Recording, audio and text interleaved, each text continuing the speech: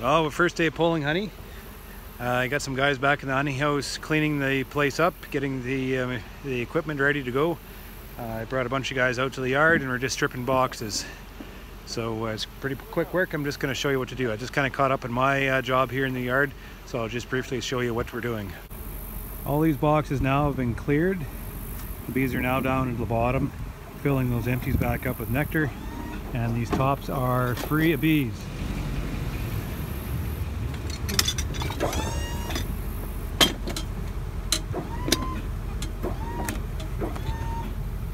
The stacks up, and then just simply put, you slide them on to the pallets on the truck.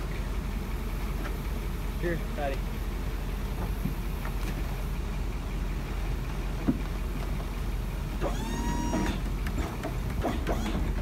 And the guys work their way out. And as you can see, these bees are busy bringing nectar, filling the comb back up. We're a little overstaffed right now because we're not running the honey house yet.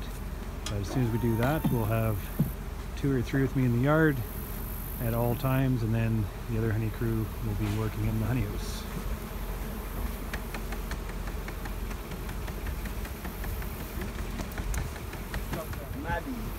Oh, a pun.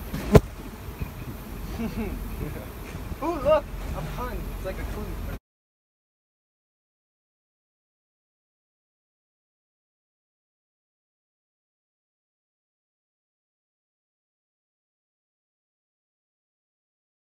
Oh, that was almost bad.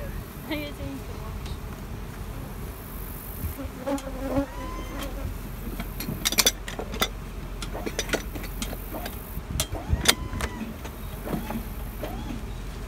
can see all the bees have moved down.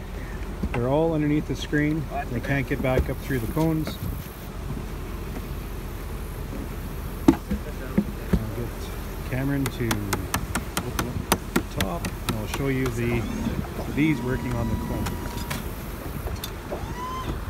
These little girls are preparing the comb right now. They moved all the way up to the top already, and they're bringing in fresh nectar.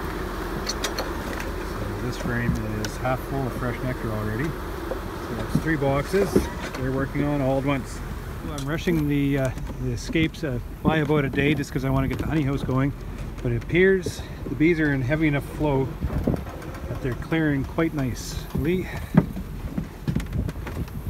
There isn't a whole lot in these boxes. They're pretty much full.